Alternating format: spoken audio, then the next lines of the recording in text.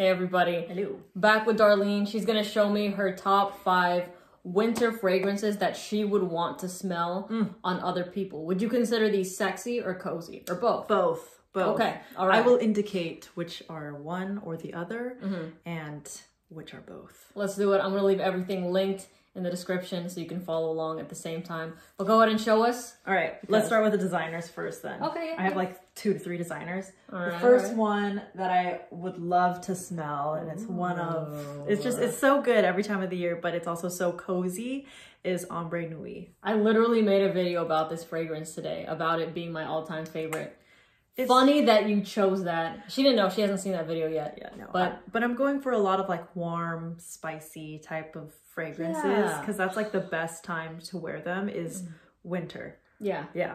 I love Ambre Nuit. Yeah. It's my favorite. It's yummy. I really like it. Solid choice. Okay, number 2. Number 2 is Spice Bomb. Ooh. Is this the Extreme? Yeah. The Extreme. Spice Bomb Extreme.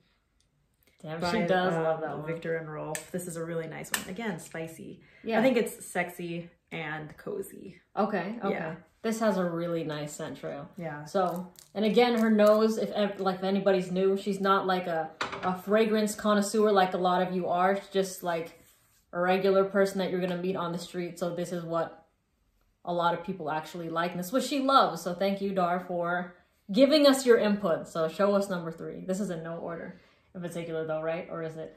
No, there's no order. Sweet. Yeah. Okay. I was like, did she just call me average? No, no. I'm just kidding. She does. So number 3 was kind of a tie, but whichever. It's the La Nuit de l'Homme by YSL.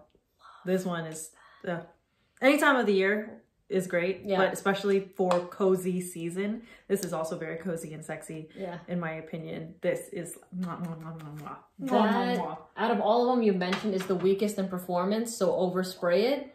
But good to know. It's super sexy. Yeah, and just like an overall shout out for a designer one would be the By the Fireplace by Replica. Yeah, that's a good one too. This one is, you've been going through this too, but I have. See, it's small little tiny dent on it. Almost had it over a year. Okay, and I have 2 niche ones. And let's swap. All right.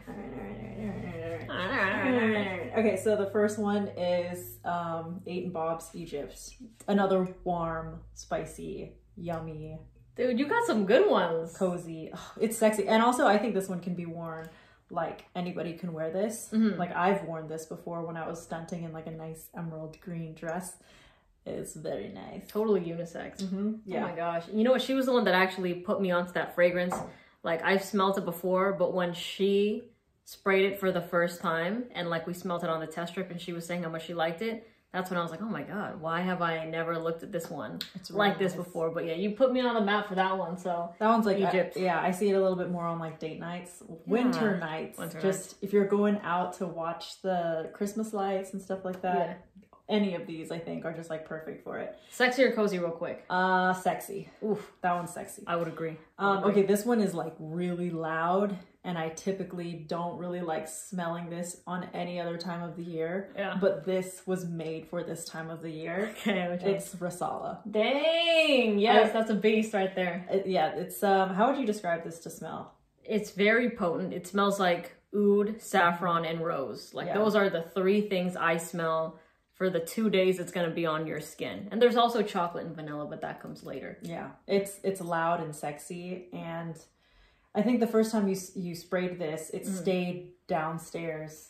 Like the smell stayed downstairs for a really long time. Yeah. And would you say it's like almost nauseating? Yeah, when you're wearing it, for me, I cannot wear this one a lot. I don't think I've worn it recently just because it is headache inducing for me. But if you can handle like really strong fragrances, if you want something to literally last you 2 to 3 days without reapplying, then this is the fragrance for you. It's a beast mode scent.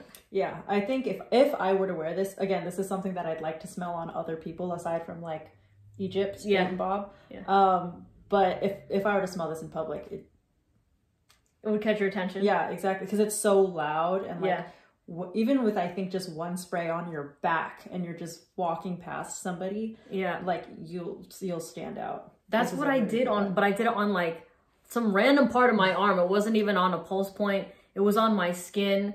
It filled every single room I was in. A huge head turner. So out of all the fragrances, that's the loudest, and La Nuit de l'Homme is the weakest in performance. Yeah. So easy on that trigger, very heavy on YSLs. But shout out Dar. Thank you. Those are her top 5 for the winter that she thinks would be sexy cozy on everybody. So hope you have a good one. We'll see you in the next video. Bye.